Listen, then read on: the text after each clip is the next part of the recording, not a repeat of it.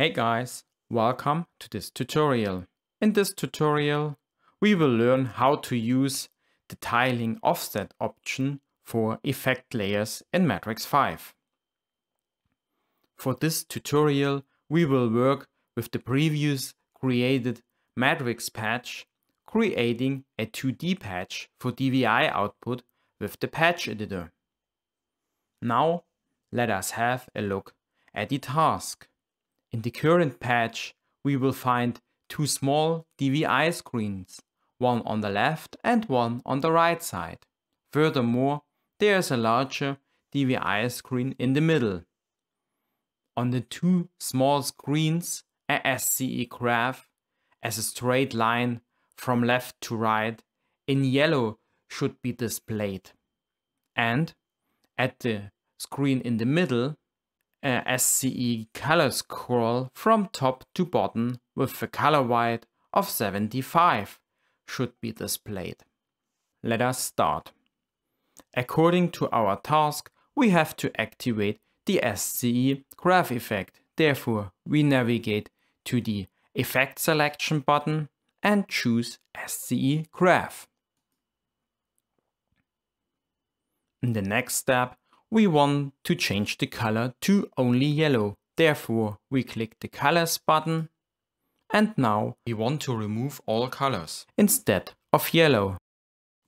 If you want to select more than one color at the same time, please select the first of the desired colors, press and hold down the Shift key of your keyboard, and select the last desired color.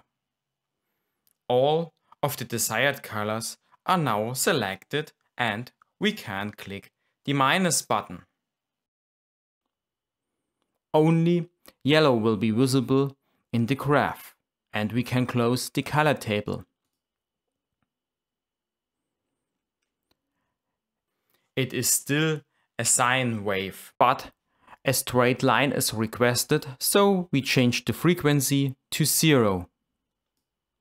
Now one bar is running from top to the bottom and back again. We have to change the direction to bottom and it is running from left to right as required.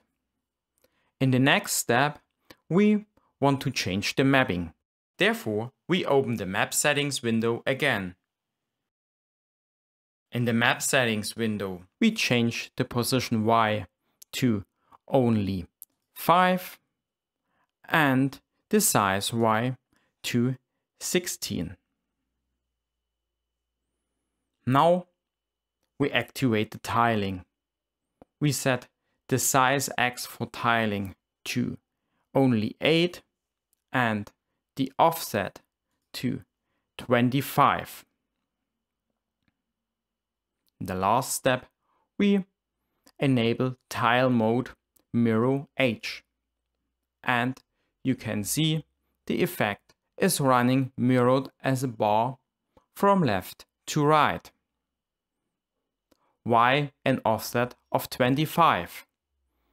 It's because of the middle screen has a size of 25 and we want to have this space in between. The original effect is running on the left side in a size of 8 pixels according to the small DVI screen, and then 25 pixel space, and again an effect running mirrored horizontal with a size of 8 pixels in X.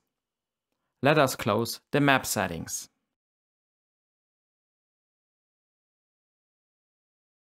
We want to add a new effect layer, therefore we navigate to the Layer button on the bottom left corner of Deck A and performing a right click. Click New. This layer has no mapping, of course, but we will map this later. First of all, we want to change the effect settings. According to the task, we have to select the SCE color scroll effect. The direction should be from top to bottom and a color white of 75. In the last step of the tutorial, we have to map this effect. We open the map setting window with a click at the map button, and now we change the position X to 8 and the size X to 25. Now the color scroll effect is running on the screen in the middle, and the two bars are running on the left and right DVI screens. That's it for now. Thank you for watching.